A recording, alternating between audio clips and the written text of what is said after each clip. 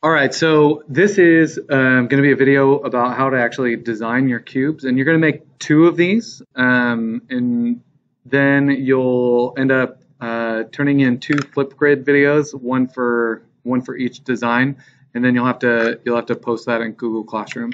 So to do this, I'm going to recommend that you actually start in pencil, so that you can come back and erase if you need to, because there'll be some things that you'll need to erase if it doesn't go well. So to start with, you're going to make a cutout of the printout from the classroom assignment, and you're going to cut those out and you're going to stack them on top of each other. And this is going to be the puzzle cube that you make. So it's 3 by 3 by 3. So there's actually 27 cubes in there total, right? There's 9 cubes. There's another 9 cubes. And there's another 9 cubes. And sometimes this setup can get a little confusing to people because they're not sure about, like, what is this cube? Well, these two are actually the same cube, okay? These two are different sides of the same cube. You just can't happen to see, like, the center side of the top cube. So I'm going to show you how to make your cubes going through and your puzzle going through. And just to let you know, there should be 5 puzzle pieces. So in the end, we should come up with 5 puzzle pieces. And the smallest puzzle piece has 4 cubes, and the largest puzzle piece will have 5 cubes. Okay, so I haven't made this puzzle up yet that we're going to make. I'm going to start a new one, and I actually like starting off with my smallest ones. And I make a bunch of small ones, and then I'll have open spots to fill in and attach to other puzzle pieces later on. So I'm going to start. I'm going to start right here, and I'm going to make this. Oops, almost started with number 4 for some reason. I'm going to make this puzzle piece or cube a part of puzzle piece number 1. So if this is number 1, that means this also has to be number 1, because they are actually a part of the same cube. You got to imagine that this cube right here is one cube. This is not 2 different faces to 2 different cubes. This and this are the same cube. Okay, and then I'm going to go down, and I'm going to go down 1, and you might make a different starting point. Okay, and so if I make this one 1, I've also got to make this one 1. Okay, so now I have 2 cubes for puzzle piece number 1. So puzzle piece number 1 has 2 cubes. And then let's say I want to actually include this puzzle piece down here. Well, if I decide to make this one 1, so let's make this one 1. It's actually got 3 faces that we can see. So that's 1 cube right there. That's all 1 cube. If I make this one 1, you can see that this is attached to this through this face right here. Like this cube is on top of this cube. It's attached. But if I go straight from here to here, it's only these 2 cubes are actually only attached by an edge, and you can't do that. So you must include this one. And so now they are attached by faces. Okay, we don't want to attach by edges, we want to attach by faces. So now I have 4 pieces for puzzle piece number 1. I'm going to leave it. We're going to leave number 1 for right now. We might come back and add this one, or depending on where we're at in our puzzle, but I'm going to leave this at 4.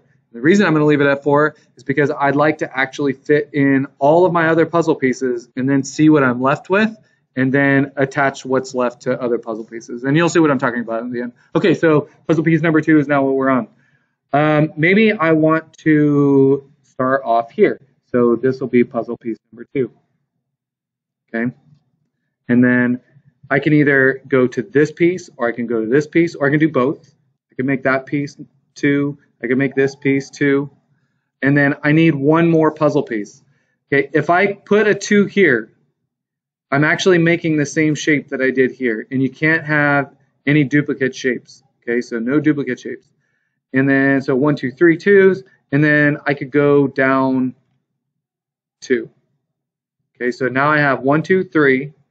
And then I went down to 4, okay, in my second row. So 2 is done for now. We're going to come back and fill it in later. And let's go to 3. Let's go, let's go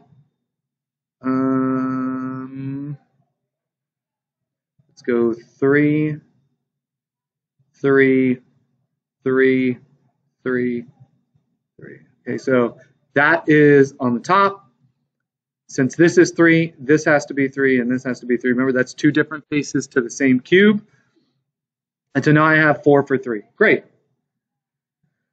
All right, so now I'm on puzzle piece number 4. So we've gotten 1, 2, 3, and now we're on puzzle piece number 4. So if we start with number 4, I can't really make this one 4, and I can't make this one 4, because I can't get to the center one with 4. So because it would have to be attached by an edge there. So I'm actually going to start off with 4 right here. So let's go 4, 4, 4.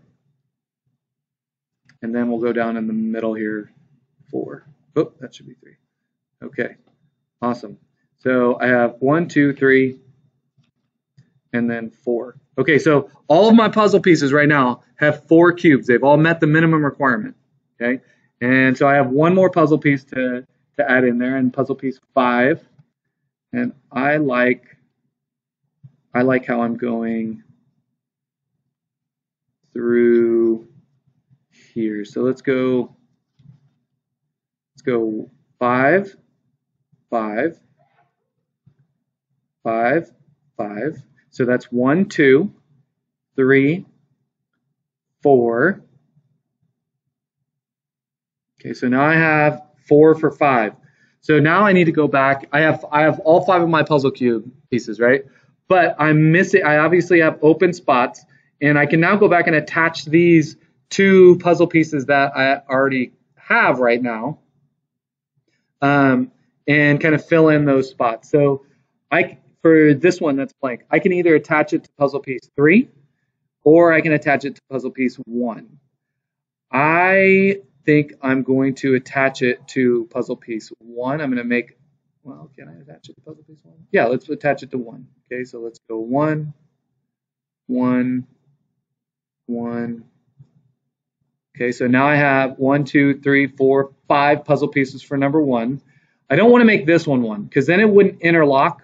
If I made this one 1 here, this would be 1, 2, 3, 4, 5, 6. That would be my, oh wait, no, sorry, it should be largest has 6 cubes. Sorry about that. Glad we're fixing that. Okay, so largest has 6 cubes. So if I did 6 here, that's a really boring piece, and that's a really easy puzzle to make, because it's actually just a rectangular prism, right? So we don't want to put this as 1. So our only other option here is actually to make this a 3. Now your puzzle should be completely different from mine. It should not look like mine at all. All right. So I'm actually done with, well, I might not be done with puzzle piece 1. I might be able to make a T over here later on, but let's see where we're at. So I have 1, 2, 3, 4, 5 puzzle pieces for number 1. I have 1, 2, 3, 4, 5 pieces for number 3. And then I have 1, 2, 3, 4 for number 2. And then for number 4, I have 1, 2, 3, 4 for number 4. So let's see if we can give number 2 to this guy right here. So let's go 2 right there. So now I have 1, 2, 3, 4, 5 for number 2. And then I have, let's see, 4 goes all the way down. So let's count 4 real quick. 1, 2, 3, 4. For 4, why don't we make this 4? That's a good puzzle piece going right up through the middle. Okay. And then, so I have 1, 2, 3, 4, 5. And then 3 has 1, 2, 3, 4, 5. And so I could give this one to 3, or I could give it to 2. 1, 2, 3, 4. Can I give it to 2? I can. I actually like that one being 2. So let's go 2, 2. And then I have, let's see, I have an L shape here. So 1, 2, 3, 4. Let's go 5. And then 1, 2, 3, 4, 5. I could make this one, I could make it 3. I could make it 5. I think 5 is a much more interesting puzzle piece. So I'm going to make it a 5. Okay, so now I'm going to go through, I'm going to count all my numbers, right? I'm going to make sure that my puzzle piece 1, 2, 3, 4, and 5, they all have between 4 and 6 cubes. Okay, so I have puzzle piece number 1. 1, 2, 3, 4, 5 cubes. So I'm going to say 5C. And then number 2, I'm going to go 1, 2, 3, 4, 5, 6. Okay, so 2 has 6 cubes. And then 3 has 1, 2, 3, 4, 5. And so 3 has 5 cubes. And then 4 has 1, 2, 3, 4, 5 cubes. And then number 5 has 1, 2, 3, 4, 5, 6 cubes.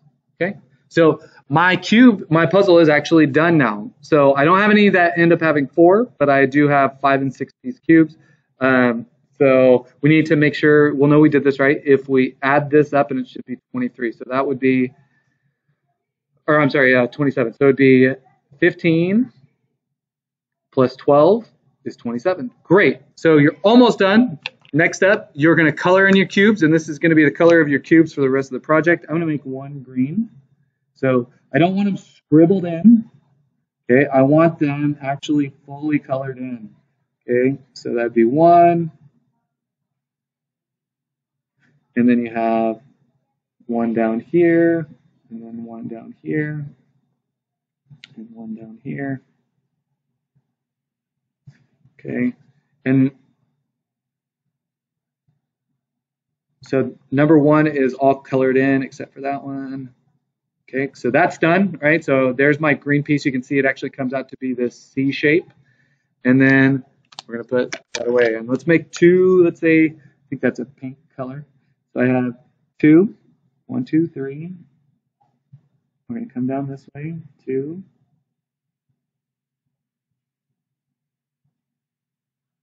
Okay, I want them fully colored in. I don't want any scribbles in there. Make sure you fully color it in. So that's 2. And then there's 2 right there. Okay, awesome. So 2 is done. Purple, I have 3.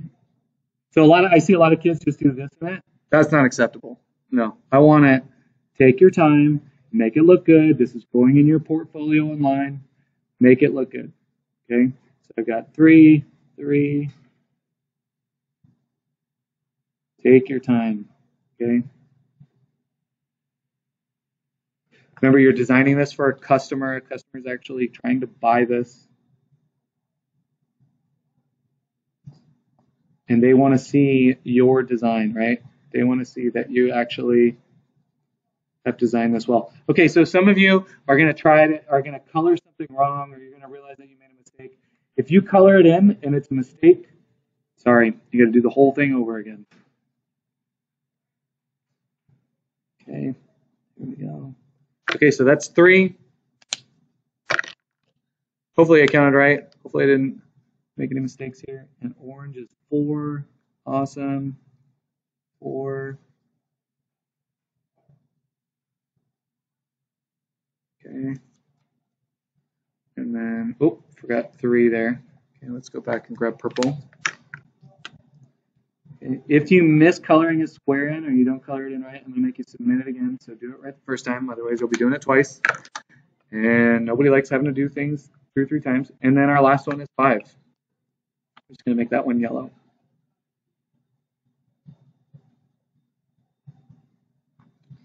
Okay. Great. So you need to do, if you did this one in your notebook with your, if you did this design in your notebook, this cannot count as one of your designs. So you'll have to cut out another piece of paper and you need to do 2 of your own. Your design should be different than mine. Should not be the same. This is just an example of how to actually go through it. Okay. So first off, start with things that are 4, right? Just start off with making puzzle pieces, 4 pieces at one time, and then come back through after you have all 5 of your pieces in there at 4, and then fill in the blanks. All right. Once you get this far and once you have your cube all colored in, you're going to take a flip grid video of this section. So this is what your flip grid's going to look like. You're going to take 30 seconds and you're going to flip it up and you're going to flip it down. You're going to go 1, 2, 3, You're going to do 3 on each one. 1, 2, 3, and that tells me you're going to flip through it a couple of times slowly so that I can go back through and look at how your numbers are connected and make sure that your puzzle piece looks good. Okay, so if you have questions in class, obviously ask me in class, but give it your first shot. This is how you set it up, and I look forward to seeing what you guys make. Thank you for listening.